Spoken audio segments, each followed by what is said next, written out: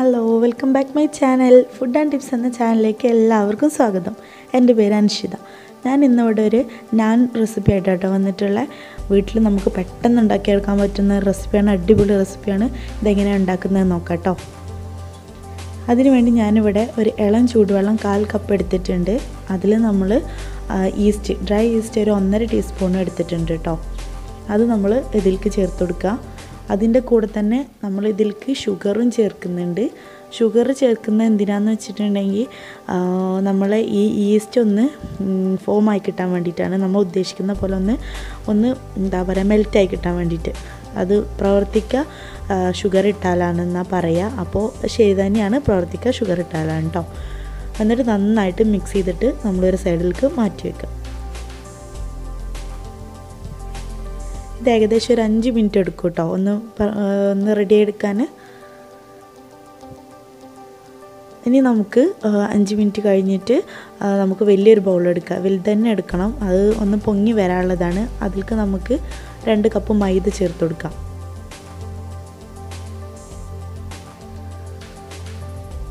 ആവശ്യത്തിന് ഉപ്പും ചേർക്കുക.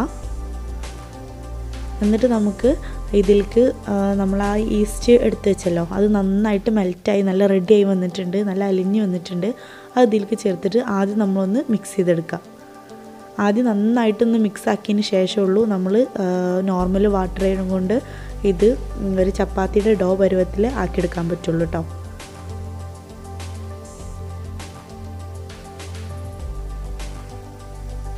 അപ്പോൾ നമ്മൾ കുറച്ച് വെള്ളം ചേർത്തിട്ട് നന്നായിട്ട് ഇത് കുഴച്ചെടുക്കുക.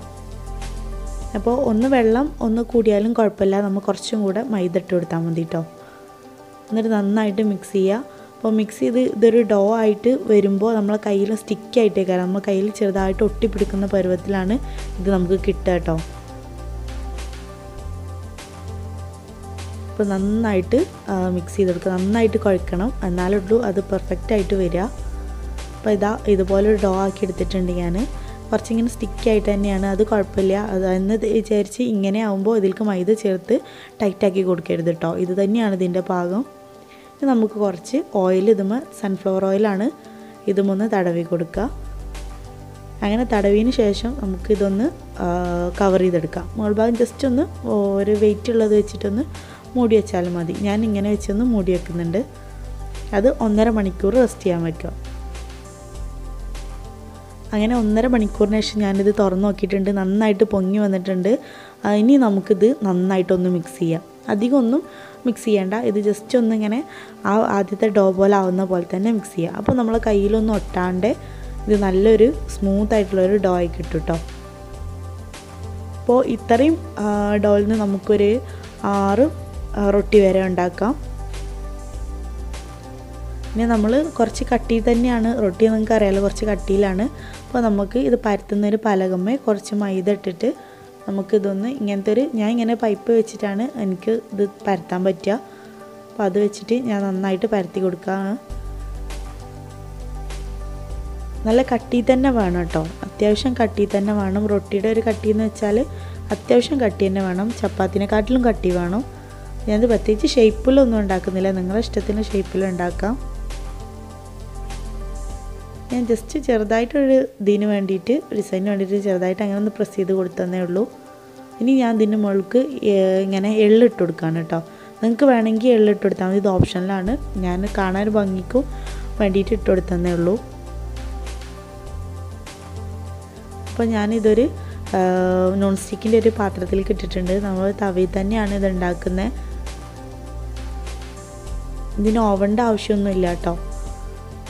അപ്പോൾ നമുക്കിത് ചെറുതായിട്ടൊന്ന് ചൂടായി വരുമ്പോൾ ഇതിലേക്ക് കുറച്ച് ഒലിവ് ഓയിലാണ് ഞാൻ ചേർക്കുന്നത്. നിങ്ങൾക്ക് സൺഫ്ലവർ ഓയിൽ വേണമെങ്കിൽ ചേർക്കാം. പ്രത്യേകിച്ച് ടേസ്റ്റ് ഒന്നും ഇല്ലാത്ത ഓയിൽ തന്നെ ചേർക്കണം കേട്ടോ. ഒലിവ് ഓയിൽ അത്ര വലിയ ടേസ്റ്റ്, എന്നാലും കഴിക്കുമ്പോൾ നല്ല ടേസ്റ്റാണ്. അതായത് ഞാൻ ഉദ്ദേശിച്ചത് കോക്കനട്ട് ഓയിലൊന്നും ചേർത്ത് കൊടുക്കരുത്. അപ്പോൾ നമ്മൾ ഓയിൽ ചേർക്കുമ്പോൾ ചെറുതായിട്ട് പൊങ്ങി വരുന്നുണ്ട്. അപ്പോൾ നമ്മൾ അപ്പുറം മറിച്ചിട്ട് കൊടുക്കുക.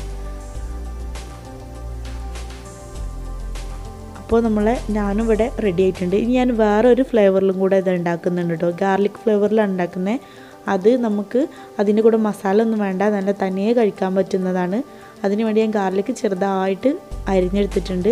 മല്ലിയിലയും കൂടെ കുറച്ച് ഒലിവ് ഓയിലും ചേർത്തിട്ട് മിക്സ് ചെയ്തെടുത്തിട്ടുണ്ട്. എന്നിട്ട് അടുത്ത റൊട്ടി ഇതുപോലെ തവയിലേക്ക് ഇട്ടിട്ടുണ്ട്. ഇനി നമുക്ക് അതിൻ്റെ മുകളിലേക്ക് ഇത് സ്പ്രെഡ് ചെയ്ത് കൊടുക്കാം.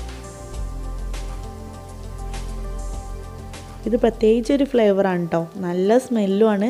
നമുക്കത് തിരിച്ചിടുമ്പോൾ തന്നെ അത് ആ ഒരു ഗാർലിക് ഇങ്ങനെ വെന്ത് വരുന്നതിൻ്റെ സ്മെല്ല് നല്ല ഉണ്ടാവും. നമുക്കിത് നന്നായിട്ട് സ്പ്രെഡ് ചെയ്ത് കൊടുക്കാം.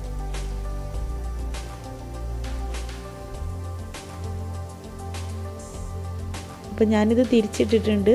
അപ്പോൾ നല്ല പെട്ടെന്ന് ഇത് പെട്ടെന്ന് ആവും കേട്ടോ. നമ്മൾ ഒന്ന് പൊങ്ങി വന്നതുകൊണ്ട് തന്നെ പെട്ടെന്ന് ആയി കിട്ടും. നല്ല സ്മെല്ല് വരുന്നുണ്ട്.